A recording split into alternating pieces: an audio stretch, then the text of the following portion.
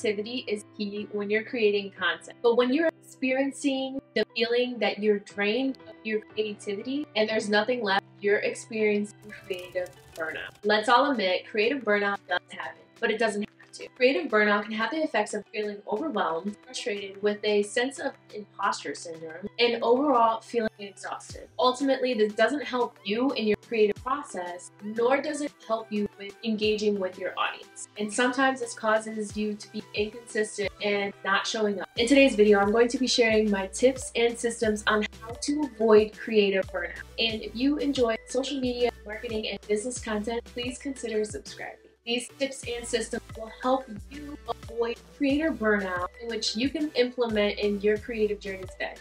As I was editing, I wanted to make sure that I want you to look at it through a lens of creator burnout is part of the process, and you should fall in love with that process, because if you don't go through some of these things, then you don't grow. And that's just like the hardest truth. This video is hopefully going to find you in the midst of where you're in the creative burnout, as opposed to, you know, I'm going to avoid creative burnout as much as possible, because I honestly think that we all have a different experience on creative burnout. So I just want to make sure that you're not avoiding creative burnout as if it was a part of a play. This is to encourage you and also to help you, but not to the point where it's like, oh my gosh, creative burnout, it's gonna happen to me and I don't want it to happen to me. It's going to happen to you. That's the honest truth.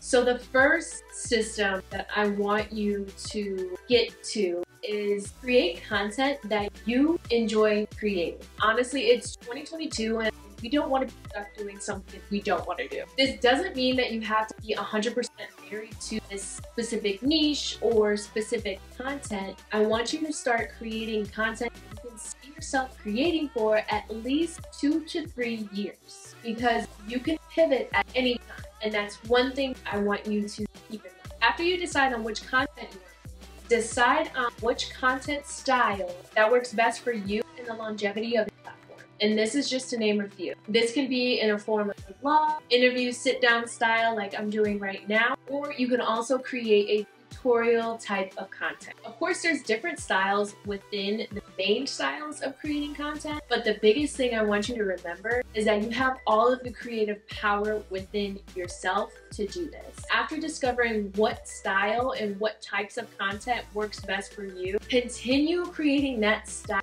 content, but also continue on testing other and new types of styles of content. After you decide on which content you want to create and which style of content you want to create, you're going to have to dedicate days or times or specific tasks to break up your workflow. Dedicate a day for coming up with content ideas, and then dedicate a day writing your content ideas out. This can be in a script or a guide that will help guide you through your whole entire video. This can include the title of your video, a hook to get your audience engaged into your content, also your content points. Then once you get all of that, dedicate a day for filming. Best way to do this is batch content. This will maximize your time. Also, dedicate a day for editing your content. Your editing and your process will become faster. Frequently engage with your audience daily. This doesn't have to be every hour, but at least once a day is plenty.